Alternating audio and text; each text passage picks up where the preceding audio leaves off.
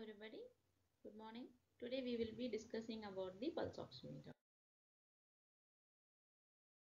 In this lecture, we are going to cover about a general understanding of a pulse oximeter and what are the parts or the components of a pulse oximeter and what are the functions of these components of the pulse oximeter. In addition to it, we will also be seeing about the Beer's law, Lambert's law and the working principle of a pulse oximeter. To start with, we all know that the pulse oximeter is a device to measure the oxygen saturation. One thing we need to remember is that it is a device to measure the arterial oxygen saturation and it measures the percentage of hemoglobin that is saturated with oxygen. Let me explain. If this is the total hemoglobin that is present in our body, that must be 100 percentage, right? And out of the 100 percentage, 3 percentage is not saturated with oxygen, while the remaining 97 percentage is saturated with oxygen. Say for example, in that case, what does a pulse oximeter do? It measures that hemoglobin which is saturated with oxygen. In our example, it is the 97 percentage. Okay. Going on to the next. What are the parts of a pulse oximeter? If you see in the diagram, that part, the top part of the pulse oximeter probe, here as you see that the top part of the pulse oximeter, that is this probe, which we usually apply on our nail. It consists of two high intensity light emitting diodes, shortly called as LEDs.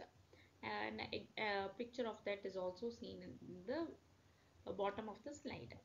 And the bottom part of the pulse oximeter, which we usually put on the pulp of the finger, that consists of a photodetector. This photodetector is then connected to an electronic processor which we cannot see normally, but that which is present within the body of the pulse oximeter probe. What are the functions of these parts of the pulse oximeter? The LED which we saw, which we usually apply on the nail part of the finger, that is on the topmost part of the pulse oximeter, it emits light at two wavelengths. One is the red, that is at about 660 nanometers, and the another one is at the infrared wavelength. This is the LED. And the photodetector, which was present at the bottom part of the pulse oximeter, will detect the output and sends the data to the photoprocessor. The processor, after analyzing the data, produces an arterial waveform on the screen. As you see here, the blue part is the arterial waveform, or else if it is a handheld pulse oximeter, then this is the arterial waveform. What is a Beer's law? The Beer's law, by definition, it states that the amount of light absorbed increases or the transmitted light decreases as the concentration of the substance increases. If you see here, you should remember that Beer's law is concerned with the concentration. How do you remember that? Very simple.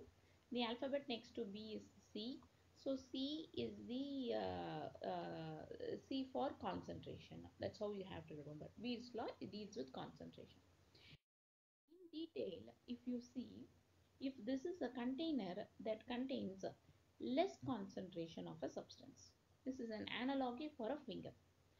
And if you place a photodetector on the other end of the cylinder, okay, which is containing only minimal concentration, that is very minimal substances or a less concentration, and you allow infrared rays to pass through the conductor, then those substances, since they are very minimal, they will be absorbing only minimal amount of the infrared rays and will be transmitting more like this.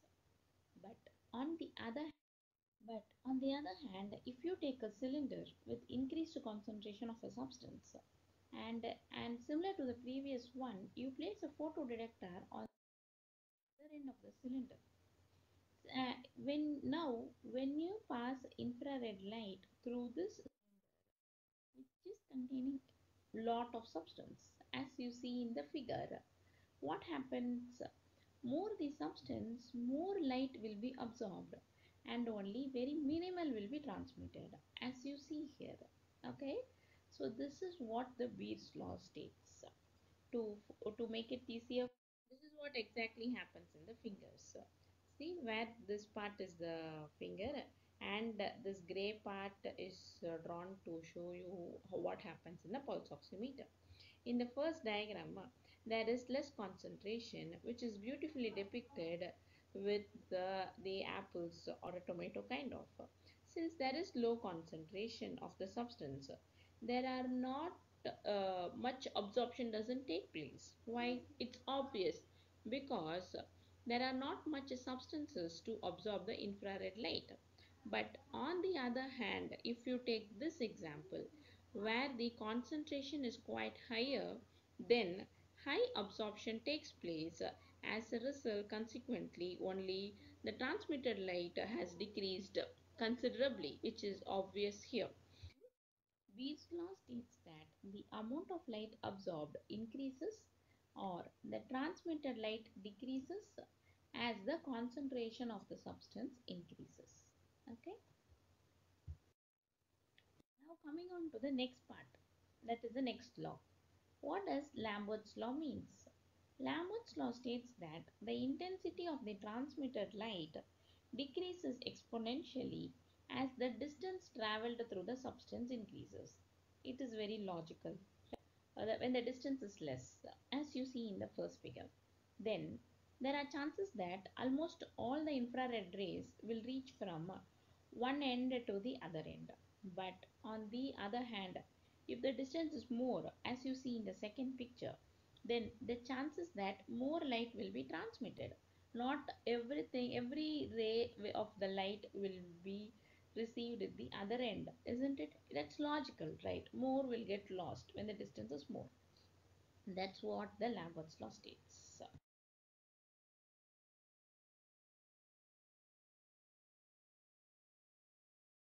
This is similarly another explanation of the Lambert's law, where we use the finger and the pulse oximeter to explain in detail.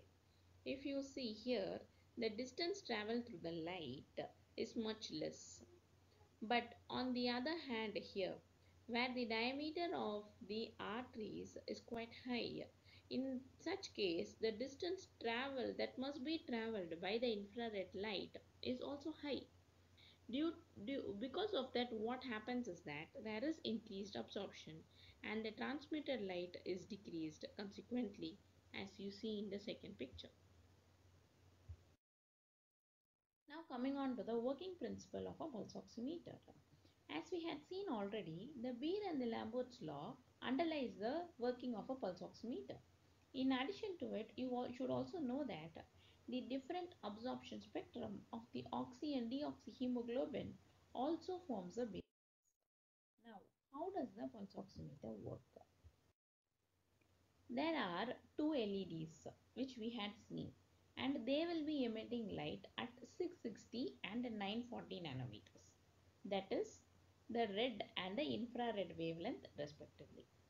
The oxyhemoglobin is found to absorb more infrared and less red wavelength, while the deoxyhemoglobin absorbs more red and less infrared. That is the vice versa. The LEDs are made to emit light at these two particular wavelengths because of the different absorption pattern of the oxy and the deoxyhemoglobin. Thereby, the photodetector can compare the absorbances and calculate the oxygen saturation. So to understand that better, we will be illustrating it with the pulse oximeter graph. In the y-axis, you need to mark the absorbances, and in the x-axis, you need to mark the wavelength in nanometers, and you should mark from 500 to 1000 nanometers. We all very well know that the 660, which corresponds to red region, and the 940, which corresponds to the infrared region. In addition to it, you should know two more wavelengths too. They are the isobestic points at 590 nanometers and the other one at 805 nanometers. I will be explaining in detail to you in a short while. Till then, kindly stay with me.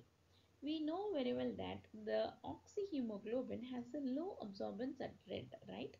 So the oxy has a low, this is the curve of the oxyhemoglobin where we are showing low absorbance at red and high absorbance at infrared. Similarly, the deoxyhemoglobin has high absorption at red and low absorption at infrared. This is the original picture of the pulse oximeter graph. In case you want to refer, this picture will be an ideal choice. How does the pulse oximeter work? Let's continue. There are few more points in that. We have seen that it works with Lambert's speed law and the different absorption spectrums gives the calculation. Now we have another obstacle, that is the ambient light. We know that usually the patients are kept in areas because they are sick patients in a well lit area where the ambient light is quite heavy. So the photodetector might get confused between the LED lights and the ambient light. To prevent this error, the LEDs are switched on and off, that is almost about 100 times per second in sequence, and at one particular point of time both the LEDs are switched off.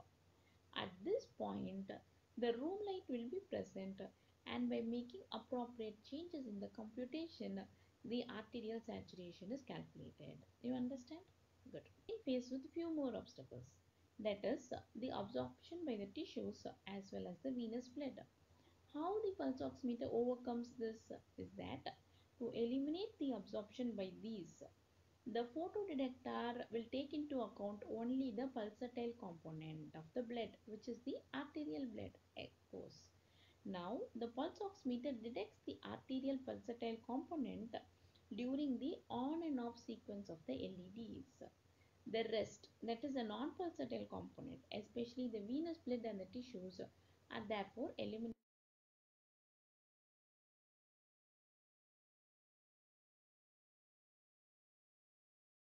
What is an isobestic point? From the graph, we saw that there are two wavelengths, that is 805 and the 590 nanometers, where we found that the absorption of the oxy and the deoxy are the same. These 2 points are known as the isobestic points. To help you, if you see at 590 nanometers, the absorbance is the same. Similarly, at 805 nanometers, here exactly, the absorbance is same. From the graph, we are very clear that an isobestic point is the point at which two substances absorb a certain wavelength of light to a same extent. The isobestic point can be used as a reference where absorption of light is independent of the degree of saturation, because howsoever the hemoglobin is saturated with the oxygen, like whether it is oxy or the deoxy, the absorbances is going to be the same, right? Exactly. So this principle has been used in old pulse oximeters, not now. Guys, we have come to the end of the video.